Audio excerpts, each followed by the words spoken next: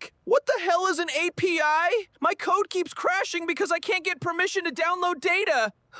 Is it just a secret government gate that only lets smart people through? It's not a government gate, Morty. It's a waiter. API stands for Application Programming Interface. It's just a set of rules that let your program ask another program for data. You can't just walk into the kitchen, Morty. You have to put in a clean, perfectly formatted order. Okay, I put in a clean order, but then it tells me 429, too many requests. The waiter just punched my code in the face. What did I do wrong, Rick? My project needs that data. You hit the rate limit, you idiot. That's the cynical truth of APIs. The waiter is paid to serve 1 million people, and you kept demanding data every millisecond. That's called a DDoS attack. You need to find the rate limit documentation and build a waiting function into your code. Slow down, you pathetic digital speed freak. So, I have to program my code to be deliberately slow just to obey the rule the API invented to be a pain?